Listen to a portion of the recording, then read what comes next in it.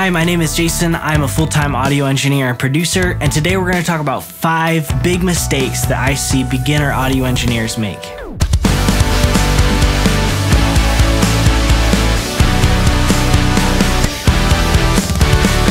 We're not going to talk about gear, we're just going to talk about a few ways that you can get better as a beginner engineer. Starting off at number 1, I see a lot of beginners not using reference tracks. Using a song to compare yours to is a great way to make sure you're on the right track and make sure you're getting a professional sound. I remember as a beginner myself, it was always frustrating because my songs never felt professional. I'd pick my favorite song or pick a song that sounded similar to the one I was working on, and I'd be like, what are they doing to make it sound good? Or like, what's that kick drum sound like? Or what's that guitar sound like?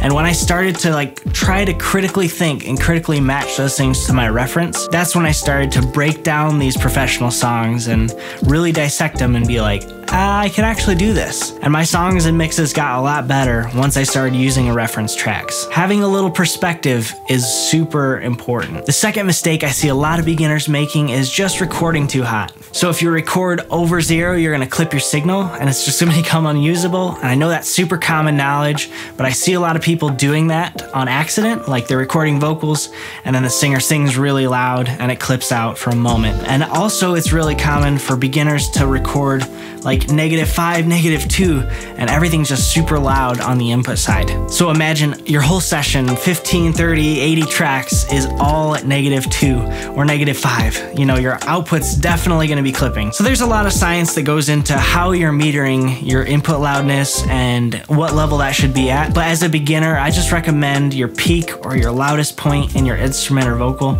I recommend that isn't above -15 to -12 on your meter.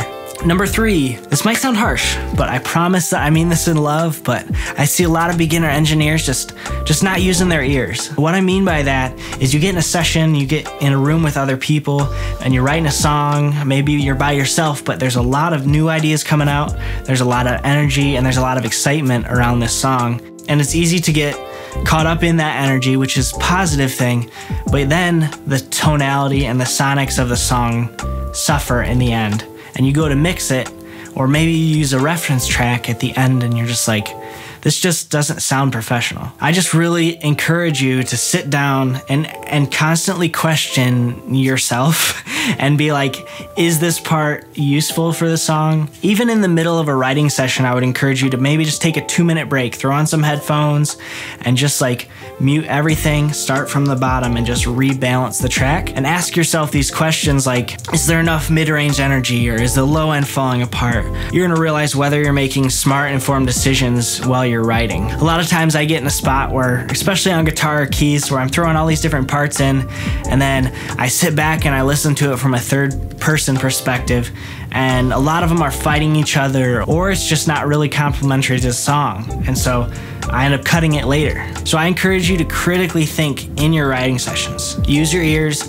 Does all the sources match in the high end? Do they all match in the mid-range, or are they fighting each other? By having these critical thoughts in the session, you're gonna save yourself a lot of heartache when you're mixing and nothing really sits, or there's a lot of masking, or you have an overpopulated frequency range of instruments. The 4th mistake I see is beginners and professionals alike, but beginners not checking their mix on reference speakers. This is one of the most important parts of making a song, is making sure that it can translate to everybody. You know, whether they're listening on their phone or their laptop or TV or in their car, you want it to make sure that it sounds good on all those sources.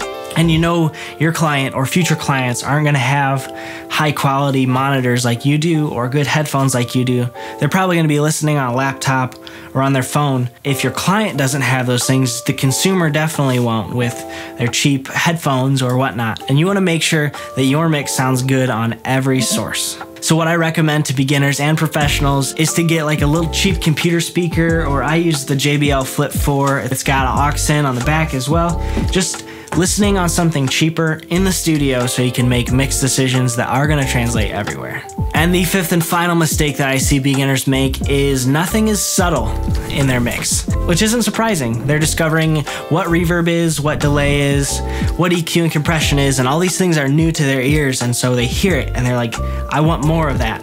but less is more. I remember when I was a beginner and I was with my mentor and I'd make a change, like I'd add more reverb, and my mentor would always be like, no, like less is more, like make sure that you are keeping that in mind. And I'd be like, no, more is more.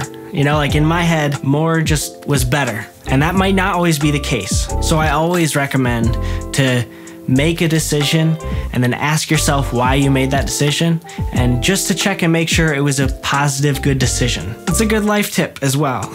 You might get 40 to 50 decisions into a mix, and if those 40 to 50 decisions are all heavy-handed, now you're probably not gonna be happy with your mix. So what I recommend is, if you make a change, if you add reverb for say, add that reverb and then cut it in half. And if you're still happy with it being half as loud, just leave it there. If you're not happy, then definitely put it back where it felt the best. And always trust your gut and trust your ears. But remember, as people, as humans, we hear something new and we like it.